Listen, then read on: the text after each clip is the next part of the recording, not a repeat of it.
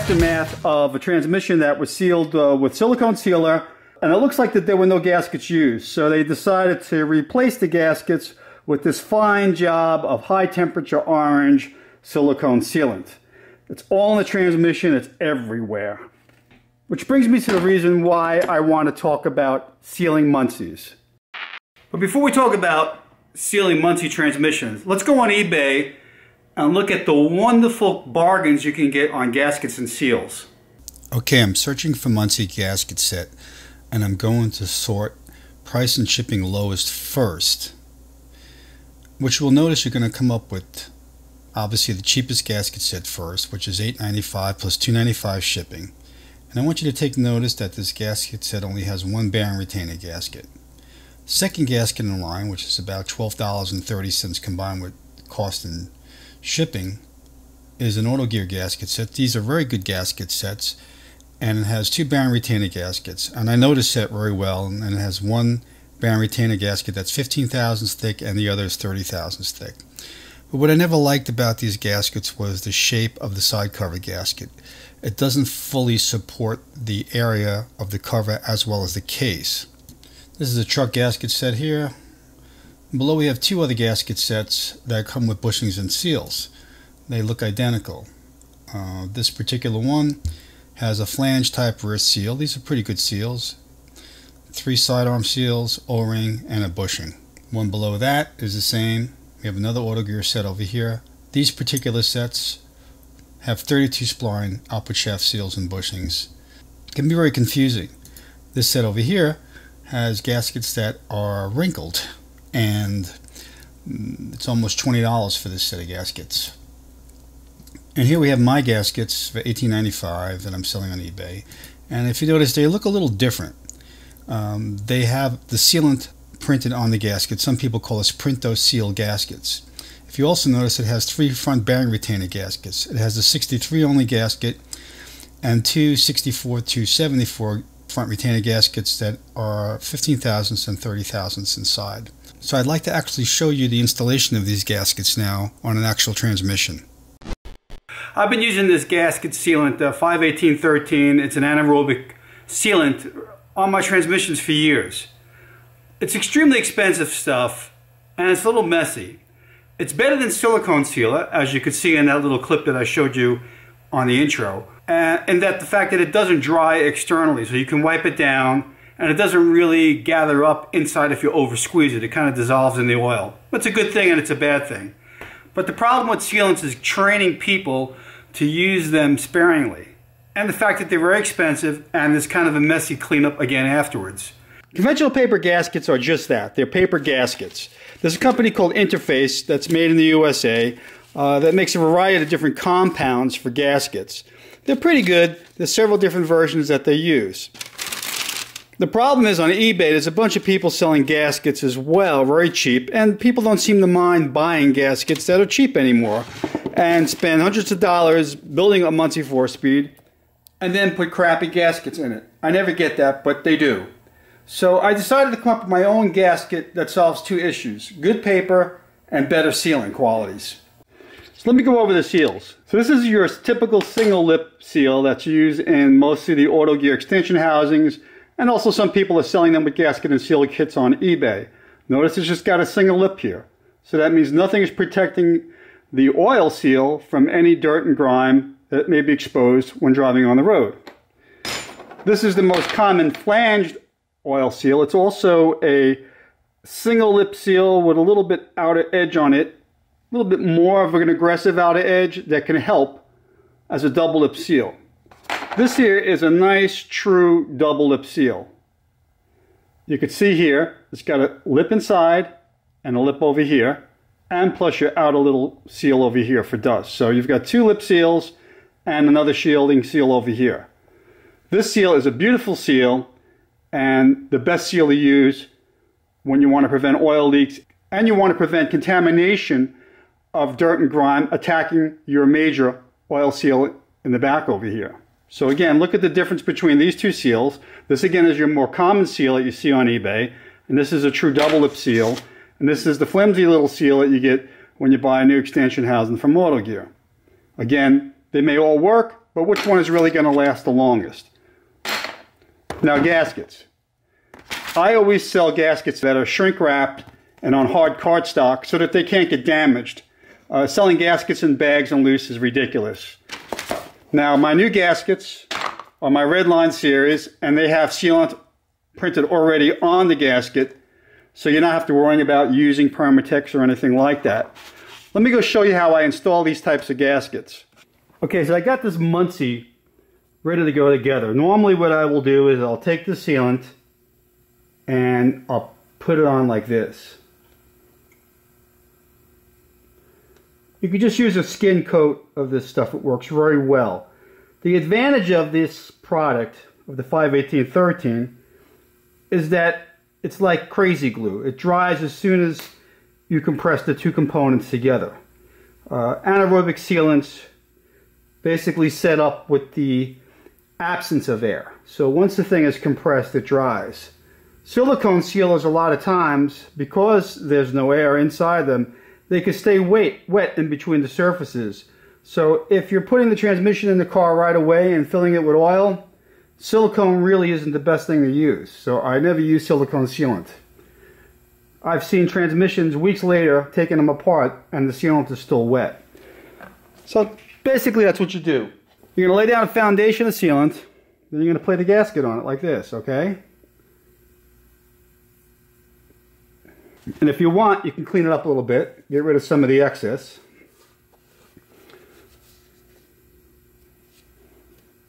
How pretty does that look, right? And this stuff is a little tacky, so it'll hold the gasket in place.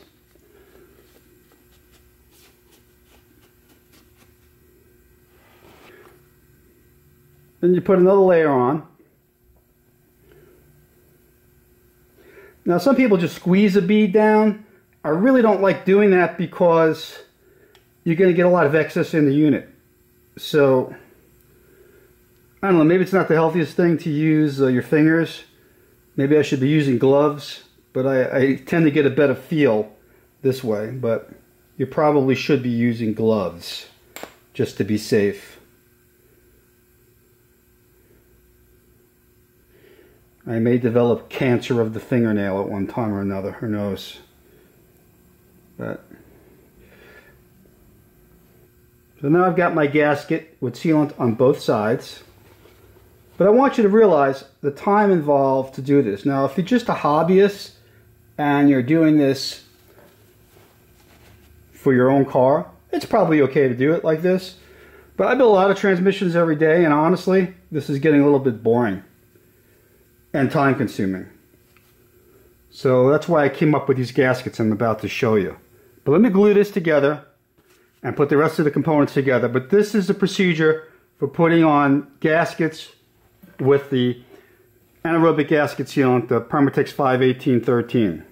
Okay, so before we use this stuff, and by the way, I'm not endorsing this product or anything like that. As a matter of fact, Permatex wouldn't even give me the time of day. But I still like using it to tack gaskets in place. But watch what I'm going to do. I'm going to put a little bit here, and I'm going to put a little bit over there. Maybe a little bit over here. Just to hold things in place. Now I'm going to put my Red Line gaskets in.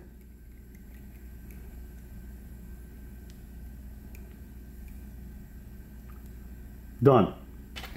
So what happens is this gasket has a bead of sealant already printed on it. They also call this Printo seal type gaskets. You see this a lot on intake manifolds. So you got a bead of sealant around the gasket, and so when the thing compresses, it squashes out the sealant just like you would with your regular sealant. It's a very small, few thousandths lip height sealant on it. It's that simple. Done deal. No messing around with gaskets. And the nice thing about this, when this unit goes together, there's going to be nothing squashing out. It's going to look nice and clean.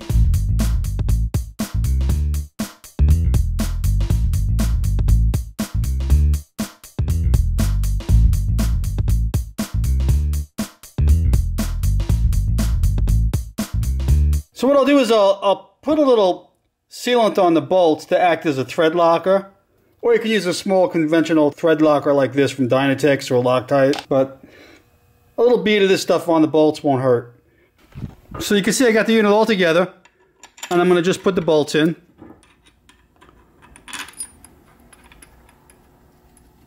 Like I said, all these bolts have sealant on them. Yeah. These top three, it's 3/8/16. The bottom are 7/16, 14 bolts in there for you, so you can see what I'm doing. There. They're all in with all the sealants. So you want to torque these gaskets down in 2 stages. I'm torquing this down to 15 foot-pounds first.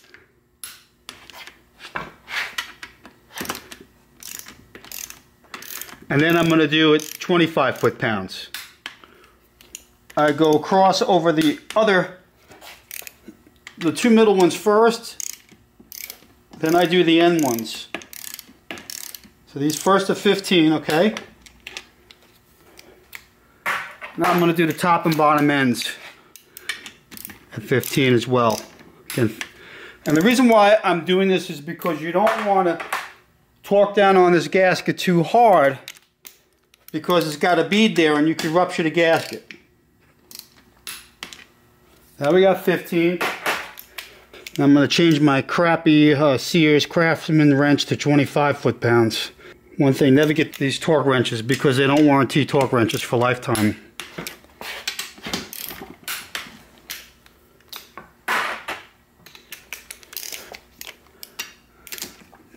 Both sides at 25 foot-pounds now. And now the tops and bottoms are next.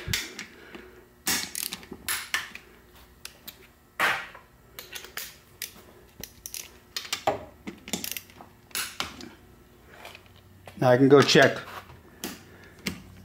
all the rest of the bolts just to make sure. Now notice that the only place any sealant would come out is where I use it to just tack it in place. Alright, so I got everything clamped together, the tail, the mid plate, and the main case.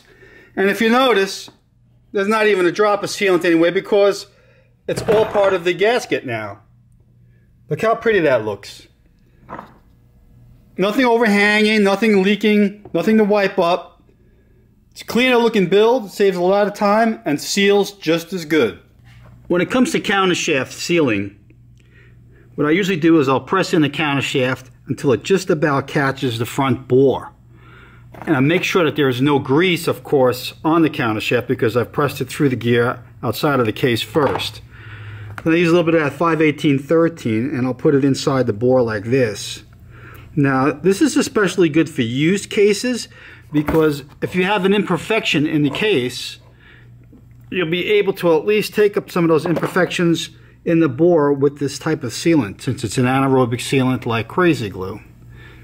Of course, these new super cases, they have a little ridge over here for a Welch plug that goes in here to aid in additional sealing of the countershaft bore. The gasket set includes 2 different front retainer gaskets, one that's 15 thousandths thick and one that's 30 thousandths thick.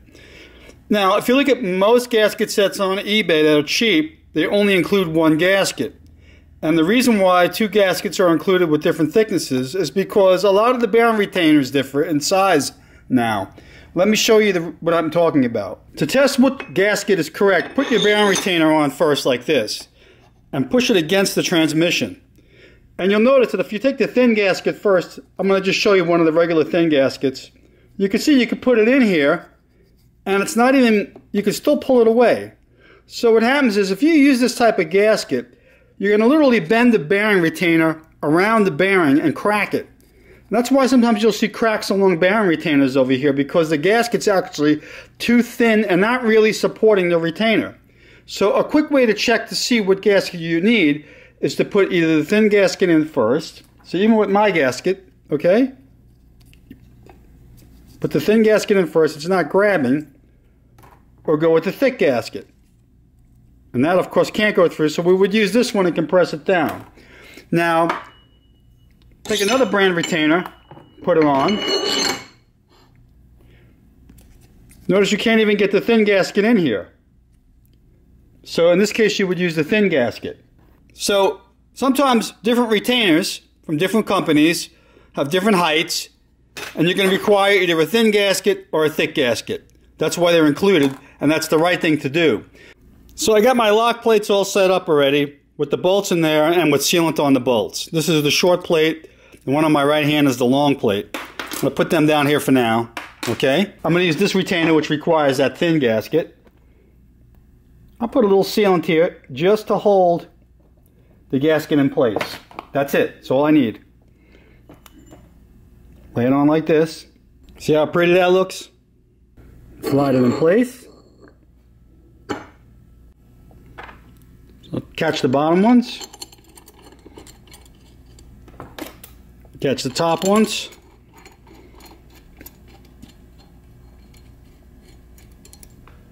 Front retainer bolts get torqued down to 25 foot-pounds.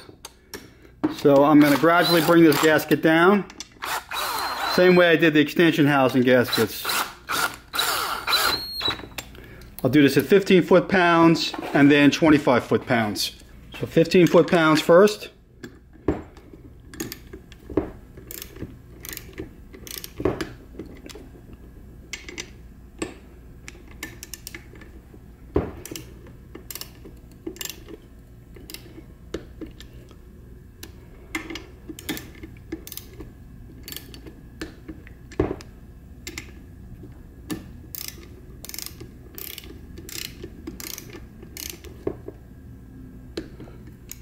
Then I'll readjust the wrench for 25 foot-pounds. Do it again. So basically 10 more pounds. And again, because we have that bead of sealant, it allows it to gradually spread out on the gasket without trying to blow itself through the gasket.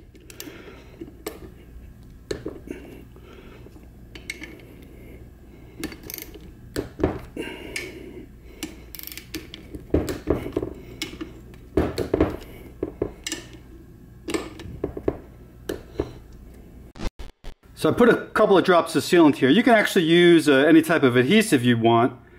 And I'm going to just lay that gasket down like this. And notice the Printo seal pattern on the gasket.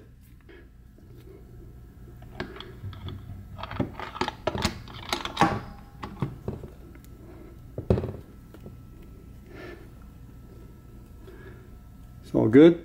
Then I put some sealant on the bolts. Each bolt. Always hand start them.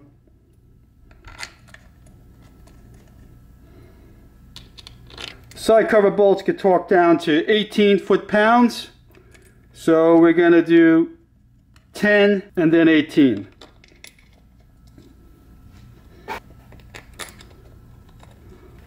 Usually run them in with my gun.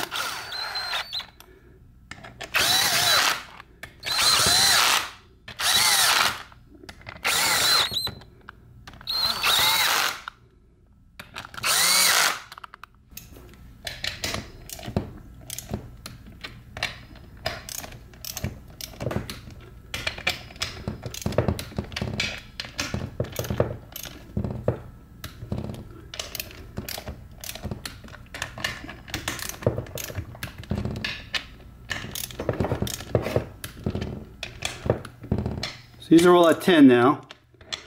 And I'm doing it gradually because I don't want again to pop the gasket. Now I'm going to bring the torque wrench up to 18.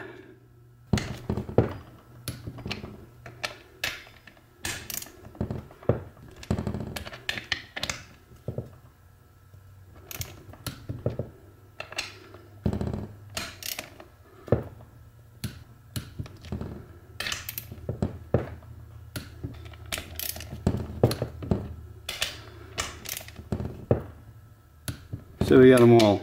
I'll just go through them again, make sure nothing's settled down.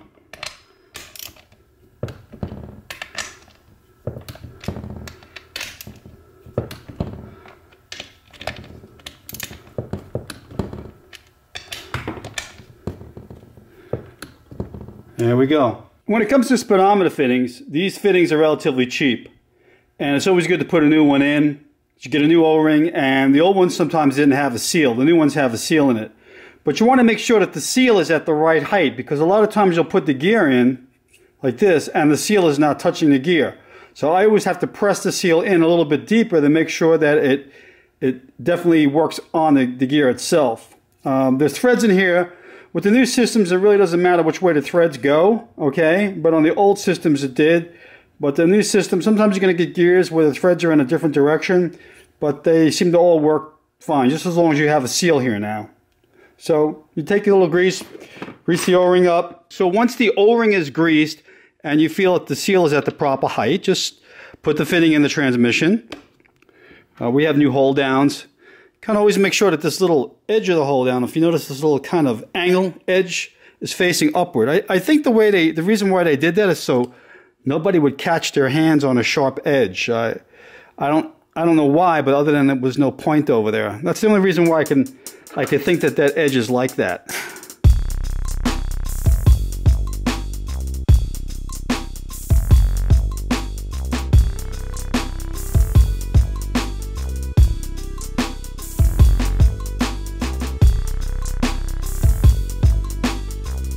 Hope you enjoyed this short video. Please subscribe. Thank you for watching.